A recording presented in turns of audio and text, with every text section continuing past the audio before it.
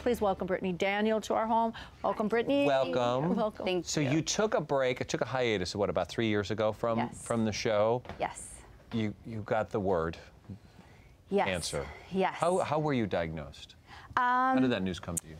Well, I was experiencing some low back pain, and which everybody has low back pain, but it persisted for several months. And then I had swollen lymph nodes, flu-like symptoms, night sweats, and so I went in to see my doctor, and they ran a bunch of scans and tests on me, and then they determined that I had stage 4 non-Hodgkin's lymphoma. Stage 4. That moved quick. That did move quickly. How long did you have those symptoms before you saw a doctor? I had them for several months, and that's the thing that I took away from all of this, is that you have to listen to your body. Like, if something's telling you that something's not right, and I have to say, a couple weeks into the pain, I remember telling one of my friends, I said, I know this sounds crazy, but the pain I'm experiencing in my body, it's almost like I feel like this is what it would feel like if you had cancer. Oh. And I know that's so weird, but I feel like your body just tells you when something's not right. So I feel like if something feels off, go get yourself checked, and like keep getting yourself checked until you figure it out. But is it? But when that voice is telling you something's not right, does it come in the form of a whisper, or is it shouting at you, and you just choose to ignore it? That's the thing is, you know, like Oprah talks about the whisper. I feel like, you know, we get those whispers, and then it starts shouting at me, and that's finally when I went in, because I had gone in, I'd gotten a couple tests done, and they weren't able to find out what it was, and then finally I was in so much pain that it was shouting. But when they did, the doctors immediately said, you have to go into the hospital tomorrow. Yes. So I went in the hospital. Actually, that night I went to the hospital, and then 2 days later I was on chemotherapy. So well, I mean, that was like a decision, like 24 hours. I mean, did you feel like it was a death sentence? I mean, it's like, we got to get you in right away because this is so serious. You didn't have time to think about it. I did not have time to think about it. It moved so fast. I don't know. I have such a warrior kind of spirit. I was like, what do we need to do? Let's do this. And so I just was like, I'm just ready to tackle it. My family was so amazing. My mom flew out. I moved in with my sister, and they rallied around me, and they just really took care of me. And I did 6 rounds of cycles of chemotherapy. Sick. Got through it, and you know, I think one thing that, you know, I survived it. That's my mom. Aww. That's me, actually, right after chemotherapy. My hair is just growing back, and I think one of the hardest things that I think people don't talk about is depression that you can go through after going through chemotherapy. I heard your story, and I didn't understand that. Yeah, you know. Aren't you relieved?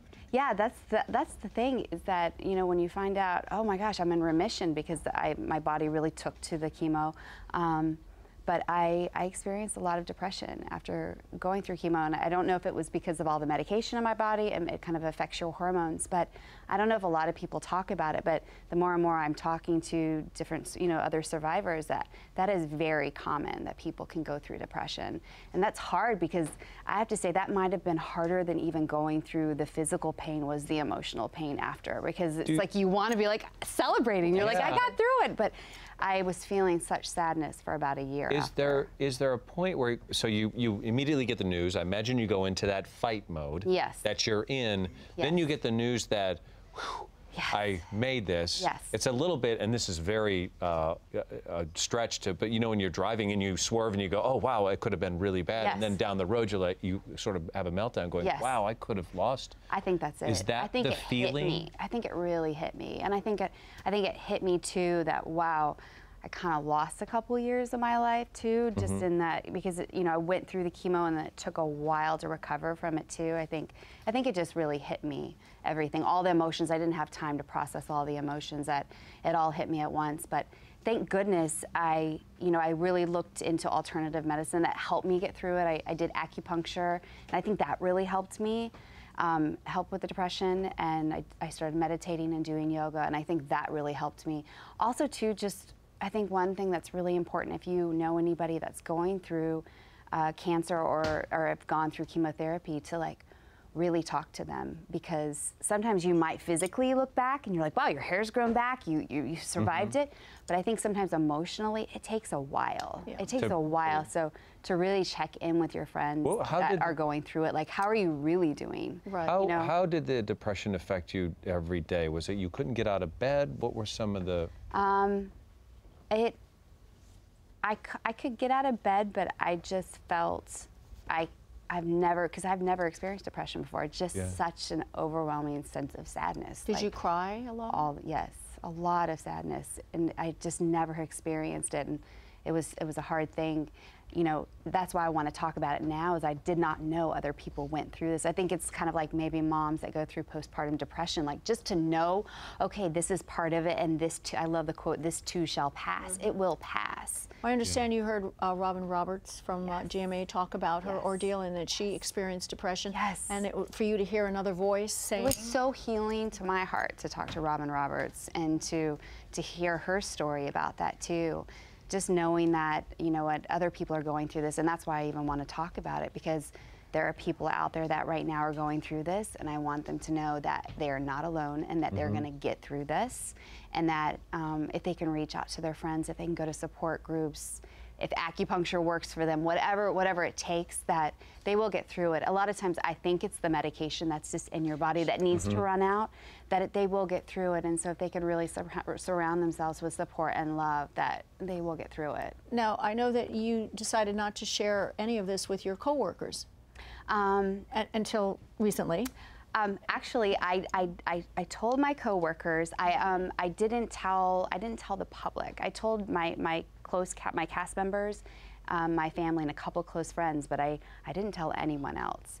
And so just recently, about a month ago, I finally shared the news that this is what I've been going through the last couple years. Yeah, why did you want to keep it? Was there a shame aspect? Was there I think it happened so fast, and I come from the South, and we're very like private, you know, very strong, kind of close-knit family, and I think we just kind of rallied together and we're like, we're gonna get through this. It didn't feel like something that I was wanting to go public on at the time, and once we all kind of emotionally heal, because when you go through this, it's not just you, your whole family goes through it. I think once we all emotionally healed from this, it felt like a time where I realized, I was like, you know what, I need to be able to talk about this. Like, I need to still fully emotionally heal from this. And for me, being able to talk to other survivors and being able to help other people, I had this woman one time in the doctor's office when I was going through this at my worst state, where I had no hair and I was so sick.